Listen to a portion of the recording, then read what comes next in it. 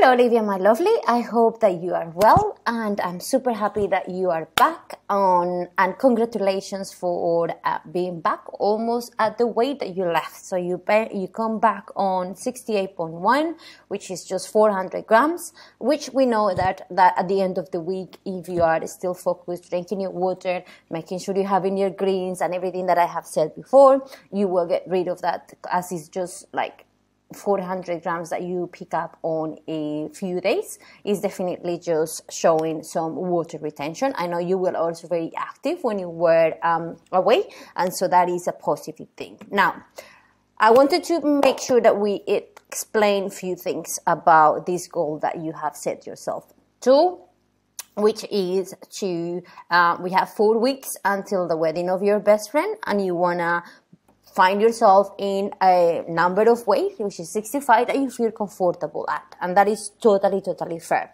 Now, I don't, you know that I don't specifically like goals that are time restricted. Well, they should be time restricted, but when it comes to losing weight, unfortunately, things don't go as linear as we wanted. However, the reason why I like this approach is because when we did the exercise to look into your diet, there were so many things that were wrong with the diet. That's why by doing some small adjustments, which was all the things that I said, so eating more mindfully, making sure that you're listening to your body fullness cues instead of just eating everything that is on the plate just for the sake of eating what is on the plate.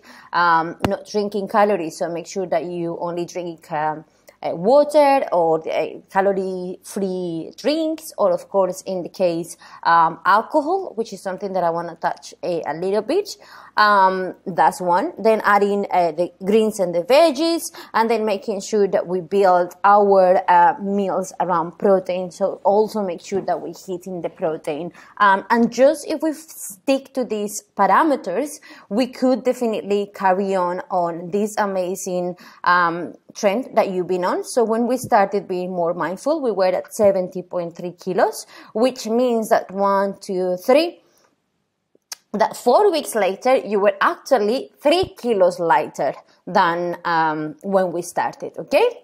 So we have now got into a habit, because it's been 4 weeks that you've been practicing mindfully eating, that you've been practicing all the tools that I said. And now we can continue with this same pace, because I believe that we still have where to go with your body. So now what I wanted to make you aware of is that sometimes, but this doesn't, I think you are not that kind of person. If I know that you are the kind of person who likes to have a goal, for example, when you did the reverse burpee, someone who will get triggered by not being able to do the exercise will tell me, oh no, this is too hard, just change it because I cannot do it. But you have this mentality or this personality that the harder you find it, the more motivating you find it as well. So this is the reason why I believe that for you, it will not be a mental fuck. Sorry, my work, but for some people is having a certain weight goal can be a mental fuck, because then they start to be so stressed about the number of the scale that same stress is the one that then leads them to mindfully or mindlessly eat, or leads them to have more hunger just because they just thinking all day long about, I need to lose this weight, I need to lose this weight, which means that I need to be on diet, which means that I need to be on diet, which leads them to actually feel more hungry, more anxious, and just make the whole process a lot harder. But because I know that you are not this person, and that you are someone who really gets motivated and driven in a positive way by data, because I've been with you long enough to know what type of person you are, like literally just like me. So because of this, I believe that we can easily, and I'm not going to say easily as of like it's going to be a walk in the park, but we can easily get there just applying the same principles that we know. So from now on, look, Olivia, from now we have 4 weeks. We have already started your body to get rolling with this process, which is the most important thing. So because you are starting from a point in which your metabolism was completely healthy, in a way that I say healthy because your diet was so fucked, your diet was so fucked up, I was gonna say, or your diet was so, I'm not gonna say fucked up because it wasn't fucked up, it's just that you were literally just going by the feeling of what you wanted to eat and you were not consciously making food choices based on health or anything because of the period of life that you were going through.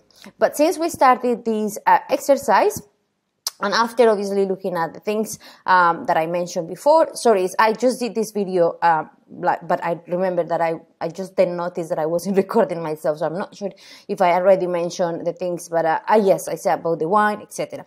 Yes, I already mentioned, sorry.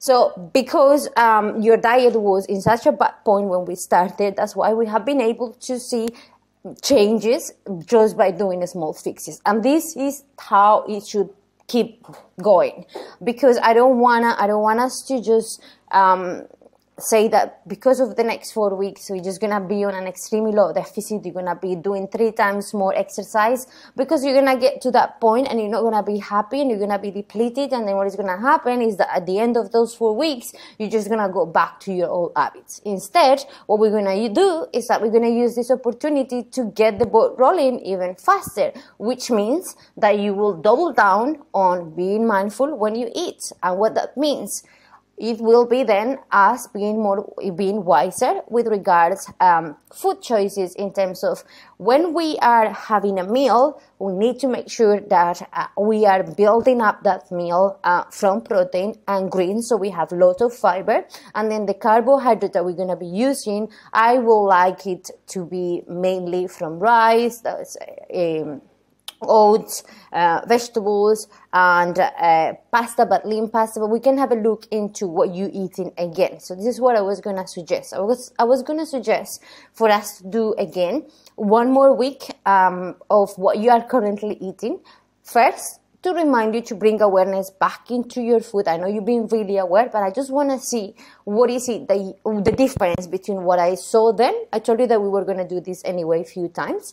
I want to mainly see the difference of what I saw then, and I want to see what you're doing now, so I can from now tell you, okay, so the next step will be maybe if we just focus on food volume every time you eat, because there is something really important. Like there is a study that shows that the human body gets, basically the perception that we have in terms of the hunger levels depends on 2 things. Obviously, first, the fact that we are eating, so we feel full, but normally we feel full faster than what we can perceive. So that's why it's important that we eat slow, so we can actually listen to those hunger levels or those satiety cues on time. So when you eat really, really fast, you then feel really, really full and really unwell. That's because you bypass your satiety signals and you end up overeating. But another thing is also the visual and the portion size. So for example, if you eat a very small cheesecake that will have a lot of calories, especially if it's with a lot of sugar and who knows made from, but let's say you eat a very small cheesecake that has a lot of calories, and then on the other side you will have a salad with a olive oil as dessert, as a dressing, sorry, then you will have chicken, and then you will have a piece of multi-seed grain bread which will go with it.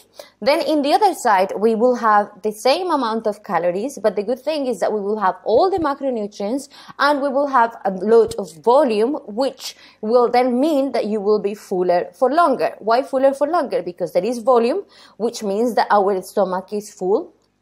That's why I got you to drink a glass of water before and after every meal. I'm not sure if you are doing it. So if you are not doing it, let's practice it. Because what we're going to practice from now on is all in volume. And what I'm going to do as well is us implementing some fasting. Now, when I say fasting, is not intermittent fasting, but instead trying to avoid snacking in between meals. So as I was explaining with the study, when you eat the small cheesecake, you eat the cheesecake, which have the same calories as the salad and everything else, but then because the size is so small, both your stomach and your eyes will be looking to get more food, just because you know that wasn't enough for your stomach, and both like psychologically and physiologically your body will be looking for more food, which will lead you to straight away eat something else which will add into more calories, or will lead you to very soon wanting to eat something else, and that will be playing with your sugar levels around the day. Now, if we focus on making better choices, and this time is going to be more volume foods, which I can explain you what volume foods are.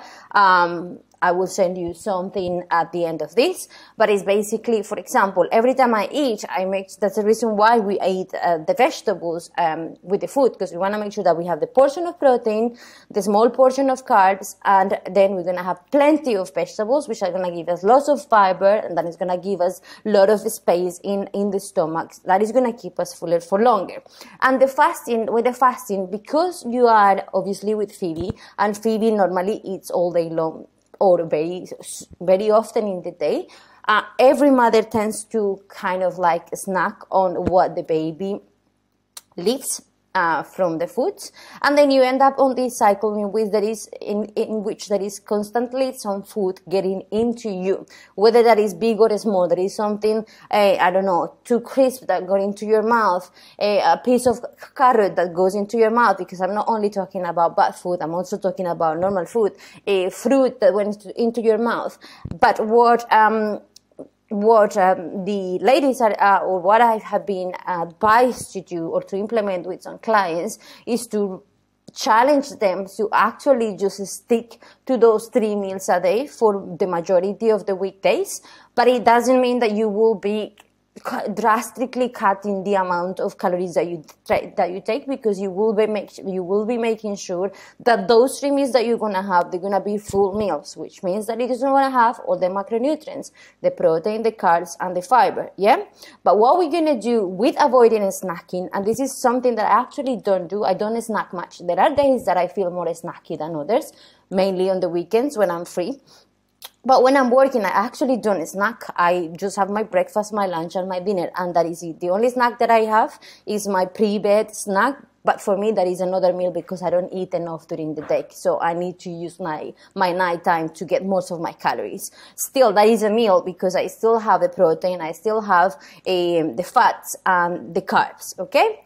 But what I wanted to say is, if we leave at least 4-5 hours in between meals, we will be doing 2 things. First, we will be aiming, we will be aiding, like helping the blood glucose, so the insulin will be helping to regulate the insulin in our body, because every time we ingest some food, the insulin raises. It doesn't matter what you consume, the insulin will raise. Yeah, when you consume protein or carbs, the insulin will raise, and then normally the insulin will raise, and as we digest the food, and as we are using the energy from meal to meal, the insulin should go down. So then again, you have the next meal, and then it goes up and it wears off, and it goes up and it wears off. But when you are consistently chewing into something, even if it's small as I just mentioned, that insulin is all the time up, which then makes losing fat a lot harder, because funny enough, believe it or not, is actually gonna make you wanting to snack more often. Instead of making you feel fuller, it's actually going to increase your appetite. Like the fact of snacking all the time is going to increase your appetite. And second, is going to make it harder for you to as I was explaining. So in order for us to, when there is a weight that we want to lose, we want to make sure that we are not having the insulin all the time up, because when the insulin is up, the options of oxidizing fat, which is burning fat for fuel, are lower. So we want to make sure that the insulin goes up after every meal, and as it wears off, you will be then oxidizing fat for fuel. But also that time in between the 2 meals is going to help your gut bacteria to actually reset, because basically for the gut bacteria to break down food is a lot of work. And if we are constantly giving and throwing food into the gut bacteria. That is where digestion problems also arise from. But mainly from the glucose standpoint is that they can see the benefits if we stick to 3 meals a day. So what I was going to suggest is if we implement this, and yes, it is totally achievable. Yes, you can drink not as much coffee, but you can drink up to 2 coffees a day. Because of health reasons, I don't want you to drink more than that. And then any time in between, you can always drink, and the coffees, ideally, we want to have just one with meal and then all of them black. And then the teas, if you want to have teas or if you want to have water, you can have as much water in between, but we don't want to have them with meal, the coffee and the tea. We don't want to have it with milk or sugar, because if you have the coffee with milk or sugar, you will be increasing the glucose, which is what I explained. So we wouldn't be really fasting in between those 2 meals, okay? Oh my God, I just did such a weird face. So the most important thing is either we do the fasting in between meals, and that will be that you will, whatever Phoebe is not going to eat, you're going to put it back into a pot and you're going to keep it for later, and whatever that she's not going to eat and it might go off, then you're going to put it into a pot, put it into a freeze and make it part of your meal. But let's stop picking up whatever Phoebe is not eating, because this is not going to be helping you for this particular goal that you have. And if we do those things, we can go back in, we can still carry on with this pace of losing weight. And the last thing that I wanted to say, for these 4 weeks, I really want you to make an effort to limit the alcohol for the weekends. And I would like you to, as alcohol choices, I would like you to go for a gin and tonic or tequila, or something that is drink in spritz rather than red wine. With red wine, let's try to go for a glass if you really, really love it. But I just want to have like a lower calorie alcohol options. So at least the extra calories that your body is used to take from alcohol, at least we can use that these 4 weeks to use that deficit from the alcohol as well that we are consuming. Now, this is a very long message. But what I would like you to do, I will tell you later. I'm going to stop it here. And let me know if you want us. It will be nice if we could do the food diary again, so I can see actually what changes you have made, and maybe I can remind you, Olivia, let's just add a glass of water here and there. Maybe let's replace this for this other option that it gives you better macros or something like that. Because I know you're not tracking calories yet, and I don't want you to track calories yet. I want us to keep. I'm sure that we are in a very safe position to keep losing weight without having to count calories. So that is my thought process. Sorry for the long video, and I might share this with the team as well, because a lot of people would benefit from this. Have a lovely day. Love you. Bye bye, and congratulations.